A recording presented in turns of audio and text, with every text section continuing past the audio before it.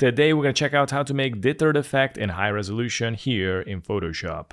I'm going to roll with this image as a reference. If you want to test out the same image, I'm going to leave a link in the description so you can download it. Okay, so the first step, we're going to need to resize this. So let's go to the image size, and I'm going to decrease the width to 300. Click OK. As you can see, this is the maximum size of the image. If you zoom in, it is going to show up as pixelated. So from here, we're going to go to the File, Export, and click on Save for Web Legacy.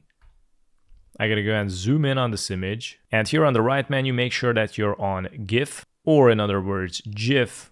And then you got this drop down menu where you can select your dithering effect. So you get like no dithering, which is going to be like pure anti-aliasing. And then you got diffusion, you got this pixelated dithering. The pattern basically is the cross dithering. And last but not least, you got the noise. But the noise looks kind of destroyed, so I'm going to switch it to diffusion again. We also got the presets. You can test out with 128 dithered. As you can see, it smoothens out. Now I'm going to go down to 64 dithered. But in our case, we're going to go to the colors and decrease it to 8. So we're going to lose quite a bit of information. And here I'm also going to customize it. I'm going to go and reduce the color manually to 7. Now here's the most important factor. If you want to increase or decrease the size of the pixels, all you need to do is go to the width or the height of the image. And for example, if you want to increase the size of the pixels, all you need to do is go down from 300, let's say on 200. And I'm going to click on here. And check this out, the pixels are looking bigger and the whole image got changed. I'm also going to go and try it out with 130 just for the reference, and check this out. Now if you're going to go up all the way, for example on 500, now you got even more details and the pixels are way smaller.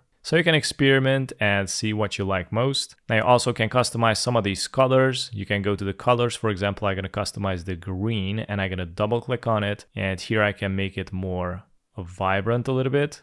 Click OK, and it's going to update the green. From here, we're going to go and click on Save.